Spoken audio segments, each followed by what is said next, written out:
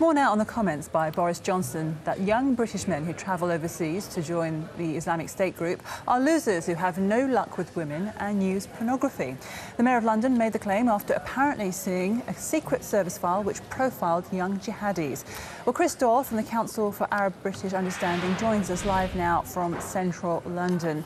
Very provocative language this. What do you make of what Boris Johnson's been saying? Does he actually have a point? Well, I think he's using very agricultural language you couldn't possibly repeat on Sky News at this time of day to describe a very serious issue. And I think it therefore risks trivialising and sensationalising what are very serious discussions and debates about exactly how young Muslim men and women, don't forget, decide to go off to Syria and Iraq and become Islamic extremists. Now, he is arguing, trying to simplify it, that it's because of certain frustrations, that they are obsessed with porn. Now, sure, that is a part of it, but there are loads of young men who maybe feel like that but don't become Islamic militants. It is really trying to grab a headline, a pre-election headline, about something that should be handled far, far more seriously. There are a myriad reasons why young Muslims do this.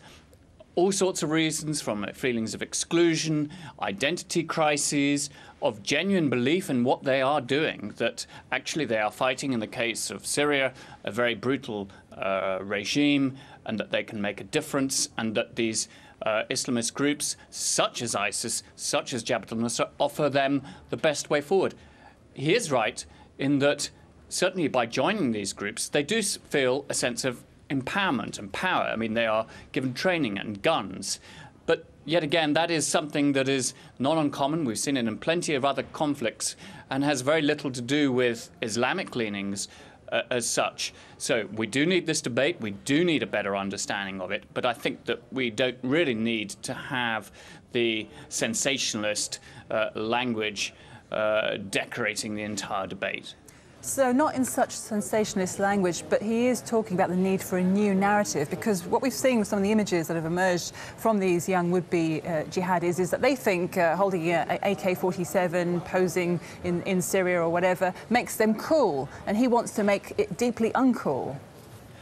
I think at that level it is true that many of these people fighting in these countries do want to pose with these weapons, and it does give them that feeling. But that applies also to, I know of cases of young Syrian men joining the militias in Syria, not Islamist ones at all, and they feel the same. They suddenly are given a checkpoint to guard, they can stop cars, they can take people out and so forth.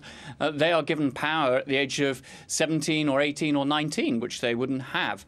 It's got very little to do with being Muslim, but being in a conflict. And we've seen this. And of course, the most tragic end of that is the widespread use of children, even as child soldiers, becoming very militarized. And I've actually seen the impact of that, meeting with Syrian children who have experienced so much conflict. And when, for example, they draw pictures in a classroom or at a community center, they are not drawing pictures of what my children might draw, but they're drawing pictures of tanks and warplanes and bombs. So, yes, this does happen, what he is describing, but I think it's not necessarily the reason people become jihadis.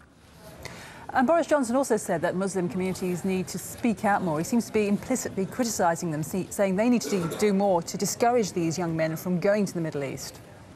Well, you just have to get on an internet search to see how many Muslim community leaders, how many Muslims in public have come out and actually spoken out against extremism, to see that that is a nonsense. But there is an issue.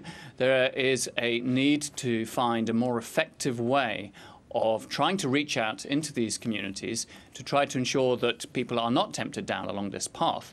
And that needs cooperation between Muslim communities, Muslim leaders, and everybody else.